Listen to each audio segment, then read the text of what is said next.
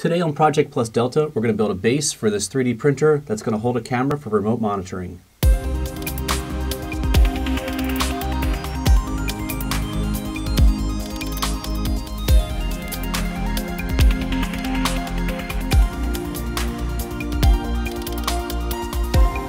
Hi, Brian Palmer here from the IDEAWORKS Makerspace and the Multimedia Production Center here at Washington College. And I'm just wrapping up a project I thought I'd share. We've got 3 Printrbot Metal Plus 3D printers in the lab that we're just setting up now. We're just getting ready to launch the Makerspace to the campus. And one of the things that concerned me when we were looking at how it was going to be on the desktop is the idea that the build plate extends pretty far in and out beyond the footprint of the actual the 3D printer itself. So if somebody is going to be reaching back to turn on the power supply or plug in a cable or something and they might shift it a little bit, if it moves too close to the wall, then in the process of sliding all the way back, it'll potentially hit the wall and it could stall the motor, or at the very least it could mess up a 3D print if it's in process. Same kind of a thing where if somebody would maybe walk up and put down a purse or a water bottle in front of the 3D printer and they think that they're far enough away, and then the next thing you know, when it goes to home, the 3D printer, it might slide the tray out and either knock the water bottle on the floor, or at the very least, again, it could stall the motor out and maybe cause some damage. So this tray kind of helps to organize it in the space and also to sort of let people know this is what this is, and hey, keep this area clear because the build tray can come all the way out to the extent of this wood platform here. So another thing that we wanted to do, and we're getting ready to roll out, is the ability for users in the lab to monitor their 3D printing from other places on campus with their cell phones. Originally we were thinking of having it be sort of above the print area, sort of square in front of it and looking down, because in doing some time-lapse videos and just experimenting a little bit, that seemed to be a good angle to do it.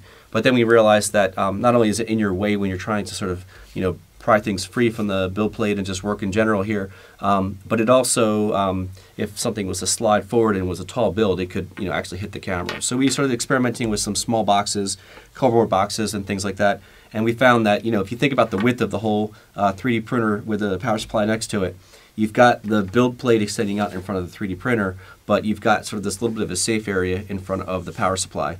So we sort of opted to go for this as the location for it, and this way it'll be screwed down and it'll give you this nice kind of fixed location. So this was designed in Illustrator. We just kind of measured this up roughly and designed this out here. The box was made using Makerspace.com's free online utility to make these cuts to create a box.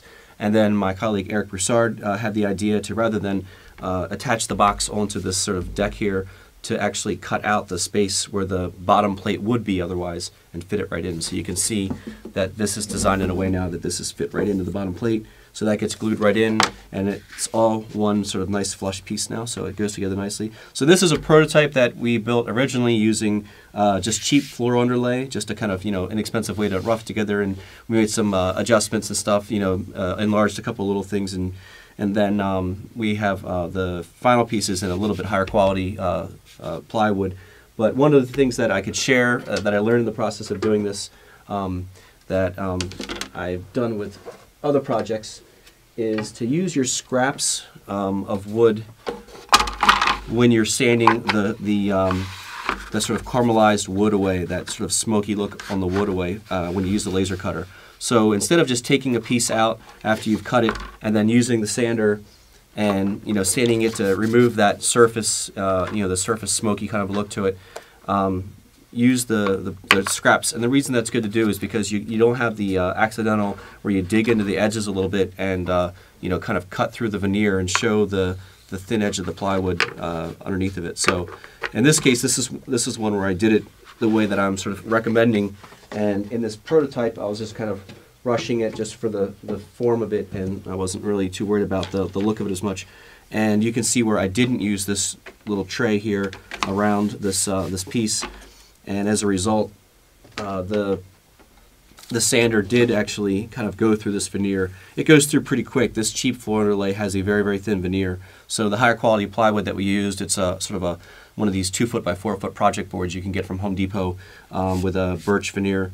That has a little bit thicker veneer, but regardless, it's just it's best if you use that little frame because the last thing you want to do is do all the etching, all the cutting, and you're ready to sort of, do the final steps before you put some kind of a finish on it, and then you end up blowing through the veneer with a sander. If you want to make your own 3D printer base for the Printrbot Metal Plus 3D printers, you can download the Illustrator file that I've used to create this from the description below the video here, and it's going to be able to give you the layout. It's got a layer for all the etching, a layer for all the cutting. You can use it as is to create one just like this for your 3D printer.